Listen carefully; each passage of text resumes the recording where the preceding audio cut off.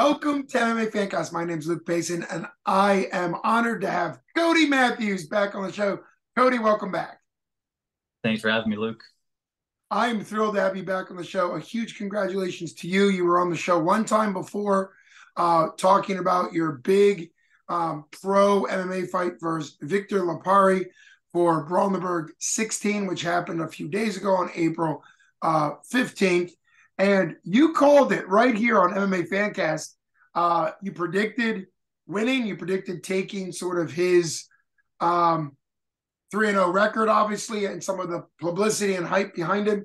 But I'm going to let you talk about it because you had an incredible knockout, stiffened him up with one punch. It was obviously very impressive, to say the least. And he had hundreds of people there. And you actually said something nice about his fans that had come out to support him. So we have a lot to cover. Let's first just talk about what was it like. We're going to kind of go backwards. We'll start with the end. What was it like to get such a big win? And then I'll break it down round by round because you did have two different rounds and a lot to talk about. Yeah, no, anytime you can go in there and get a finish, that's kind of the objective. You want to go in there, have a dominant performance, hopefully take no damage, get a knockout or submission, go home unscathed. Anytime you can get a finish, it's kind of a dominant victory. That's the main goal. So it felt great to, kind of come back from a first round with a little bit of adversity and then come back in the second round and be able to end the show there. Sure. And you were coming off a big head kick knockout.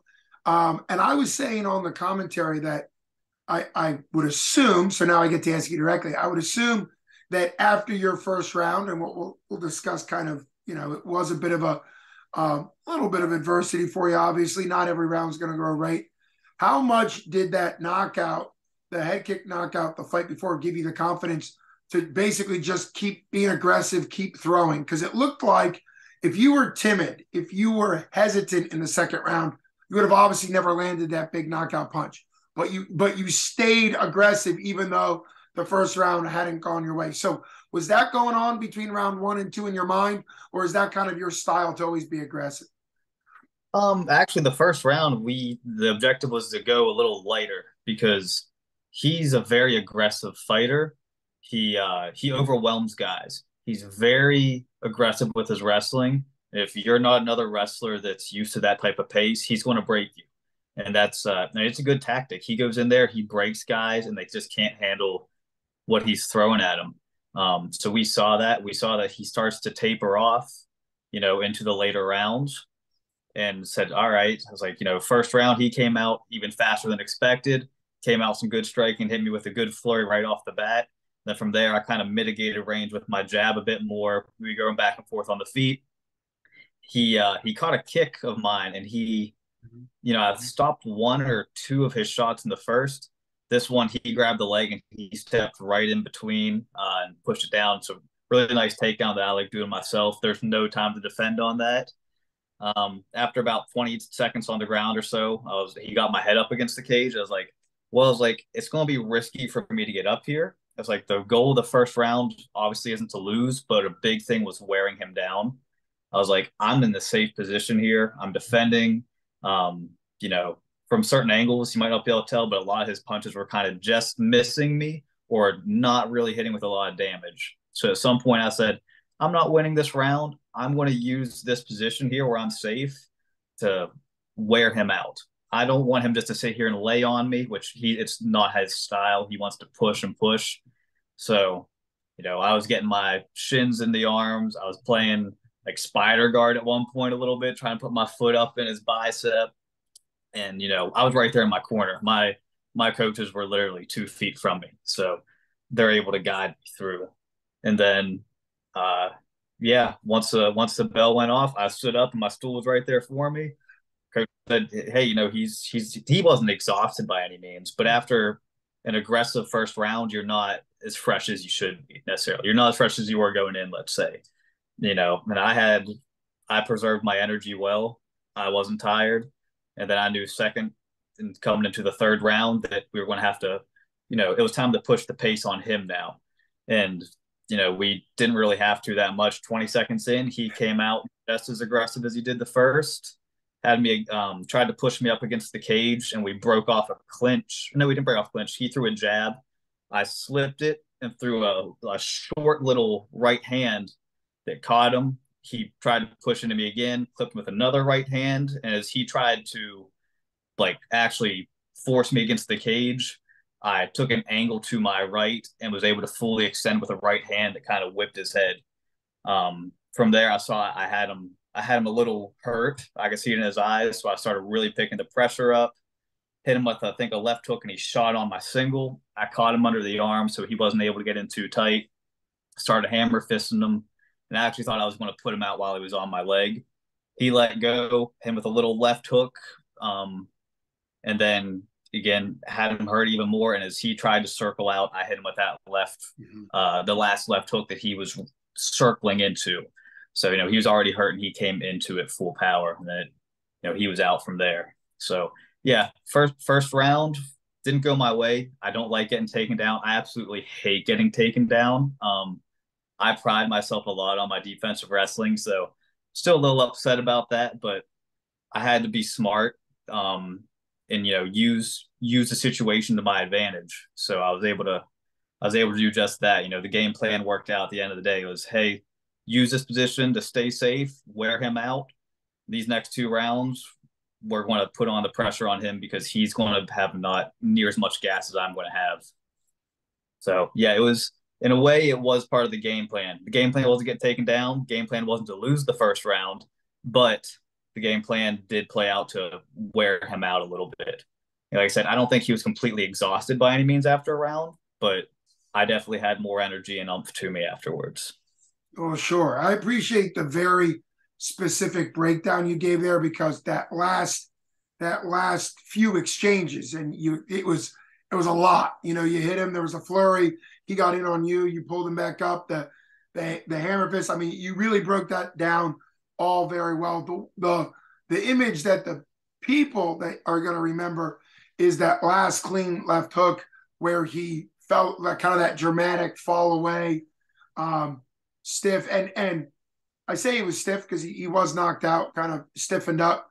But I talked to him afterwards. He hung around. He wasn't injured to the point of going to the hospital or anything like that. And so it's a good thing that he was already kind of looking and feeling better by the time I talked to him afterwards. But for you though, I know there's that kind of that pride thing that you don't want to get taken down, because ideally you want to dominate every minute of every round. But I think you also recognize, because you were 2-2 pro coming into this fight, you recognize the fact that sort of generalship, being a general, being a little bit more aware, and he's got a lot of fight IQ too. You've got a lot of fight IQ, but kind of picking your battles and figuring out the fact that there's a lot of little moments in a pro 15-minute fight. Of course, you didn't need all that time. There's a lot of little moments, and I've seen some fighters, understandably, they get frustrated and then reckless because of like 30 seconds that they let play in their head, whether that be a takedown, whether that be, some other type of thing they didn't want to have happen. So for you, let's get back to what this means to you for your career, because you had mentioned that one of the main reasons to come in to enemy territory, he had sold, and this is public knowledge, he, as a pro fighter, has sold the most number of tickets ever for an in-live audience, the Death Star worthy. It was cage side. I don't know if you know who he is, but he is a UFC fighter and a former 247 155-pound champ. He was cage side, and he previously had the record. So you were coming into about 250 fans that were there for him, maybe more. But overall, a 3-0 record as a pro. He was 5-1 as an amateur, only lost a split decision, and trains out of a huge gym, Randy Couture's gym, Extreme Couture. So where does this put you? And have you heard from either promoters or managers to kind of bump your status, since you're 3-2, but this big win is your signature win so far, with maybe the head kick being a good, obviously a good as well. You're 2 in a row now with big knockouts. Yeah. No, we're kind of looking at what's the next step for us. Coach Rob handles a lot of that, so we're kind of seeing what's the next best steps for me. Looking at the, whether it's a bigger promotion that, maybe I get a few fights with that can then lead me into somewhere like the UFC. So that's obviously that's the ultimate goal. So yeah, we don't know for sure. I'd like to fight probably around early August, late July. I want to take a little bit of time to uh, just get in the gym and train and develop. Because recently it's been either fight camps or injuries. Right after my last fight, I wanted to fight right away. Woke up in the middle of the night, could barely move my knee, had a knee infection, out 6 weeks. Came back for about 2 weeks, 3 weeks. Think probably my IT band, something. I was on a shot, heard a snap, crackle, pop, didn't hurt. Next day I could feel it. So that, puts me out a few weeks late. Come back, hurt my ribs a few weeks late. So it's like I've had injury after injury to have to deal with, where it was never anything major, but it would always stop me from being in the gym full force. So I want to take the next few weeks to really develop and, work on some of the things I want before going right back into a fight camp for, July or August. I mean, I'm obviously excited to get in there and I'd like to fight all the time, but these next, 5, 6 weeks will take as a developmental time. I'm not going anywhere. I'm still going to be in the gym 6 days a week. And then getting right back to it, July or August, hopefully for a promotion that can help me, get to the top. Sure. And I know you train at Powerhouse MMA. That's actually how I heard of you, because I had Anthony Hogebeck on the show and he was high on you because you guys trained together at Powerhouse. And on the fight list day of, they also had you listed as, and I might be mispronouncing it, Roma Academy. What? Yeah. Okay. So talk a little bit about those two gyms and sort of what you train at those gyms and kind of some of the behind the scenes as far as developing your skill set. Yeah, so Ryoma is who I originally started MMA with. Um, and that's who I'm still primarily with. They are about 2 minutes from me. I can run there on days if I want.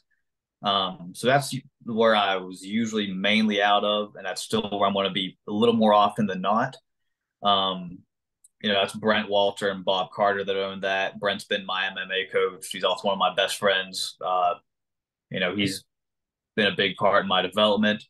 Uh, so I do everything there as I would at Powerhouse. I'm doing my kickboxing and my grappling and jujitsu. When I go down Powerhouse, it is more MMA oriented, but I do get a lot of good jujitsu looks down there. Chris Bauer always has amazing athletes coming through, world class all the time. And then I have Coach Rob McCraw down there. So he's who works with a lot of my strict MMA game, working a lot more just strict MMA, and I have a lot of partners down there my size. That's the thing for the first part of my career. I was sparring with Brent, who was a 170, 155 pounder, and my buddy Logan Dye, who was a 205, 185 pounder. And even before that, when I was boxing, my main boxing partner was my coach, who was a pro 155er, so I've always had these bigger guys. And getting to Bowerhouse, I had guys like Terry Bartholomew to work with, who's a pro 35er, has amazing wrestling and grappling, really helped my game, improve by leaps and bounds. Then I also have Mark Guglielmini, who we would wrestle with each other in the off season back in high school. And now we're MMA teammates. He's having his second pro fight coming up. He's another 25 pounder on the rise. Just a lot of guys down there at Bowerhouse for me to work for, or work with. But I live about a hour 35, hour 40 from there. So I take the trip down with Chase Thomas and Noah Kiska, two amateurs, and I train from about 7:30 to 10 or so. By the time we stop, get gas, eat, I usually get home around 12:30. Some days I'm going and working at 6 o'clock the next morning. We're waking up at 6 in the morning to go work still. So yeah. Well, that's obviously the life of all amateur fighters, and like yourself now, even though you're establishing yourself as a pro, you're not at that point where you don't need a full-time job. So there's obviously a lot to balance. It's exciting to have been able to be cage side and see such a huge fight. I mean, the 247 card, for people that didn't get a chance to see it, you can get the subscription on 247 Live for the great app that they have and get access to the entire catalog. But that Brawl in the Burgh 16, there were 16 fights, maybe because it was 16. No, just kidding. But there were 16 fights, 3 pro fights. You guys could have been a headliner. The co-main event could have been a headliner, and obviously the main event was a headliner. So it was just so deep. You don't get a lot of regional cards. I think that's what makes 247 so exciting. They're putting on quality fights all the way through. It's actually going to be on a local Pittsburgh TV station. Your fans won't be able to get it, but it's going to have a replay in the Pittsburgh listing and viewing audience this coming Saturday, a few days from now. Obviously, your fight will be featured because he's the hometown guy. You came in and played spoilers, so you're going to get a lot of eyes from the Pittsburgh fans. They might not love you, but you're still going to get a lot of eyes. So it really is exciting. You're a fun guy. I'd love to continue to follow, and that's what's kind of fun. Regional MMA isn't always able to hold on to every fighter who's ever fought for the promotion. They're not as big as the UFC that has hundreds of fighters in their roster. So a lot of times 247, I get the opportunity to interview somebody, watch them fight live, and then kind of they move on or they go to, they do something else. So I'd love to continue to follow you on MMA Fancast. Thanks so much for coming on the show and giving a breakdown of, at least right now, it's a knockout of the year contender. 247 does do, if you're not aware of this, January 5th of this year, we did the first annual 247 award show, which has all the categories you'd expect: fight of the year, knockout of the year, pro fight of the year, amateur fight of the year, gym of the year, coaches of the year. And as of right now, I definitely expect your knockout of him to be in the running. We'll see come next year, a year from now ish, what shakes out. But thanks so much for coming on the show. Yeah, it's great fighting for them. It was great having Victor as an opponent. I ran into his fans literally everywhere that I went that night. The chef at the casino knew me. I mean, and the thing is, it's you're always a little back and forth leading up to a fight, but me and Victor spoke for a long time afterwards. Him and his team were a class act, super nice guys. His fans, I ran into them at Sheets, ran into him at the casino, everywhere. They all come up, shake my hand. They were all super cool afterwards. So it was a real fun time fighting for 247, and it was great to be in the cage with LiPari. Well, I think both of you are class acts. You said something on the mic. The crowd was so loud, not everybody heard it in the audience, but I think on the broadcast it probably came across a little clearer. But you said something that I think is really meaningful, and that is every fighter deserves a fan base that's a fan of theirs, that's exciting. And obviously Victor has a great fan base. He said something like, you're happy that you saw so many Victor fans because he deserves a great fan base. Every fighter deserves a great fan base. Not all fighters, unfortunately, get a good fan base. Sometimes they have to kind of have a big knockout or something like that to get them. But that's a great attitude to have, as opposed to being sort of upset that he had so many fans. It's a good thing that any fighter, particularly early in a pro career, would have so many fans, because that's what keeps MMA moving. MMA is a sport that functions because fans go to see it. Without that, it wouldn't really be like as big as it is. So you're a class act. Can't wait to continue to follow your career. Congratulations to you and to your team, and really the mindset to be able to find an opening in a fight. We had talked about on the show that you could have come out with the mindset of, oh, I got to stay away from him. I circle, and then that opportunity not come open. But you looked for what worked for you. So a huge congratulations to you and to your team. And thanks so much for coming on the show, Cody Mad Cat Matthews. Thanks so much, buddy. Luke. You got it, bud.